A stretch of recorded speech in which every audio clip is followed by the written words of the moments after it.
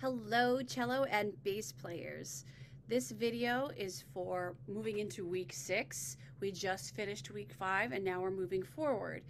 This week we are going to start reading notes on the D string.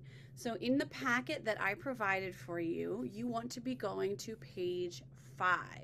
And as you are on page 5, you're looking at number 1.1.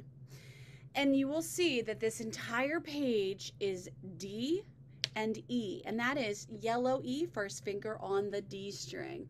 I'm not going to coach you through it this week. You know how to do that.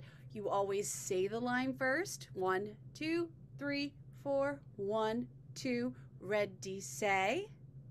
And then you will slay it. 1, 2, 3, 4, 1, 2, red D, slay.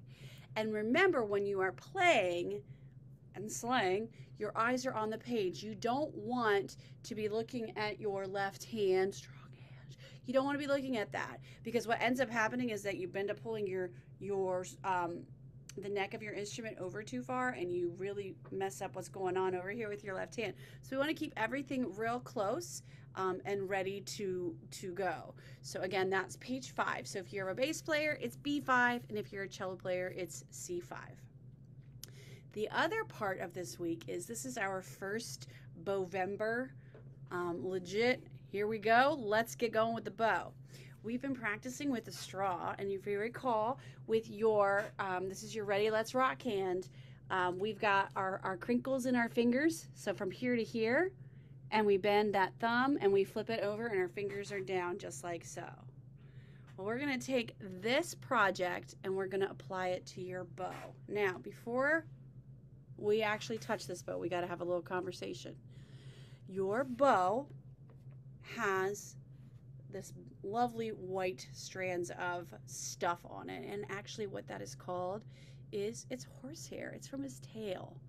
Now, here's the thing about horsehair: we can't touch it. And the reason that we don't want to touch it is because we need it to be sticky. And the reason we need it to be sticky is so that it will grab the strings. If we're touching it, the dirt in our hands and the oil in our hands get in it, and it makes it not sticky. And so we want to make sure we're not touching that. But with your bow, what we're going to do this week, I'm going to show it on a bass bow and a cello bow. But you should be able to see on your bow, I have placed 2 dots. Hopefully one is green and one is white. And if they're not both, if they're both white, that's okay too.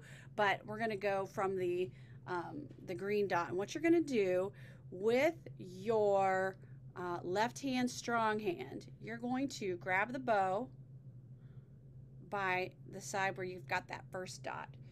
This part right here is called the tip. So we're going to go with the dot that's closest to the tip, and we're just going to hold it in this hand, and we're just helping to support it so that we don't have to do a lot of work. Now, the other thing you're going to do is we're going to take our Ready, Let's Rock hand. Remember the crinkles, okay? We're going to take our crinkles, and our pinky is going to go on the first, on the dot that's down here that's green. And it's close to this part of the bow that is called the frog. So as we go to get this set, we're going to start here on this first dot. So again, there's the crinkle. I'm going to put the crinkle there and the crinkle here, and then my thumb is behind. And that's what we're going to do. Right behind my second finger, and it's bent right here. And I'm holding it here. You're going to see that it's going to get heavy on this side, which is why I'm having you hold it here. We're getting used to how to hold the bow. Now, this isn't the final resting spot for our hand, but we're just getting it on the stick for now. So again, pinky's here. Find that crinkle, put it on that dot, and line up your other finger. Thumb is behind it. Remember the bent thumb? That thumb that's coming at you this way. We want a banana split, not a banana thumb. Okay, here it is again. Pinky on the dot.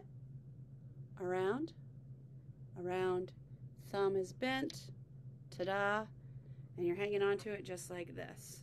Okay, so again, the tip is this way and you're this way.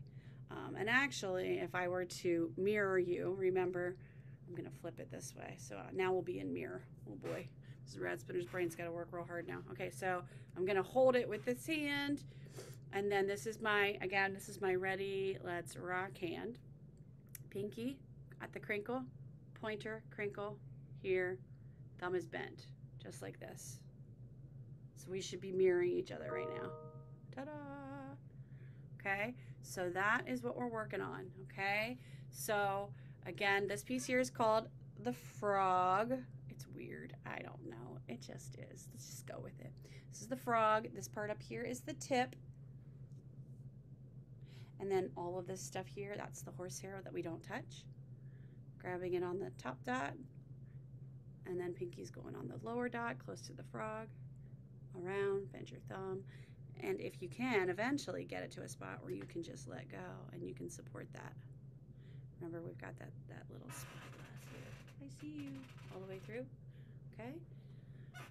So when you get your bow out of the case, which it probably already is, because I know you, it should be out anyway, because if your instrument is unpacked, you take the bow out first. Here's a bass bow. It's a bit bigger, big frog. And then holding it here, and pinky on that dot, around, and here, and then eventually supporting it like that, keeping it nice and level.